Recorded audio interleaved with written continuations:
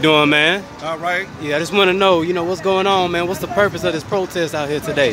Well, the purpose of the protest today is that we are standing against the assault that has been taking place inside Paul's Market on 1800 and Jefferson Street. Yeah.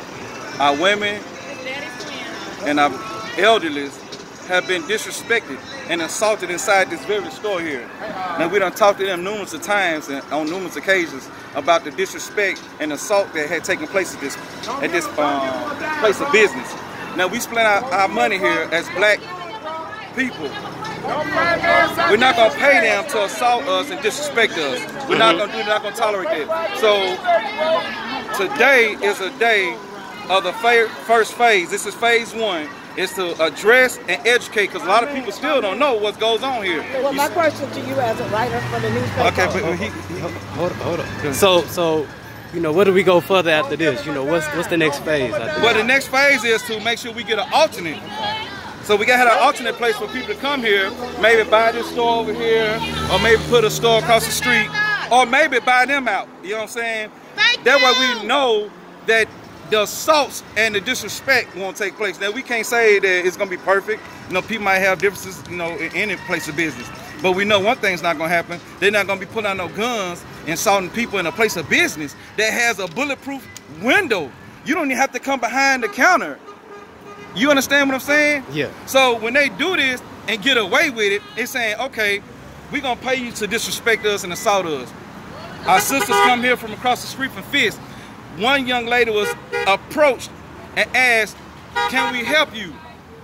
And the clerk said, well, come over here, I can assist you, and pulled down his pants. Whoa. This sister's at Fisk. Whoa. This sister's at Fisk trying to get an education. Well, my question to you is, do you think this is happening at several locations in the city? So keep going with that. Okay. Yeah. Hold on. Hold on. If you don't want to get hold the on. newspaper Hold on. coverage, then- Hold on. This the thing. This the thing. Keep on, sis, keep on. We're going to be professional about what we're trying to do here. I don't care about no newspaper. I don't care about none of this, but what's going on here. Right. And what's right is this. You got people out here. Saying they assaulted me. They disrespected me. They pulled out a gun and beat me in my head. I got knots on my head. I got to go to the hospital. And then he turned around and said, well, they're lying. We go get the camera, to get the videotape from the camera. But the videotape from the camera is no longer there. So what are we supposed to do? What are we supposed to do? We shut them down. Yeah. And if you're a black person, if you're a minority in this community, you believe that it's okay for somebody in a business to come pull a gun out of you while you spending your money there, regardless, I don't care if it's 50 cents. It shouldn't happen. It's not just, and it's not okay. You understand that? Yeah. We need to teach this to our kids. You see this young man right here, he see this. And in his mind, his memory, it's like a computer, it's molding. When he get old, he gonna know how to protest. He gonna know how to stand up for what he believe in.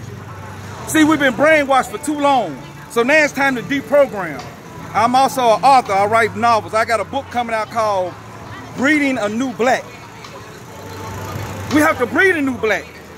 Like shoelaces, you tie them up. You gotta untie a shoelace. You can't just jump to it and it's untied. So that's what we gotta do with this program. We gotta deprogram each other to let everyone know, hey man, we're not gonna tolerate this. We're gonna shut the business down. And that's what we're here for. And the purpose is to also bring about change. We're gonna either relocate the business or we're gonna find an alternate way to have better service here. And that's what we're doing here. Thank you, brother. Thank you. And also hold on, you still on, right? Yeah, go ahead. I'm with Bulletproof Inc. You go to the website, it's Bulletproof Inc., nonprofit organization, Youth Gun Violence Prevention.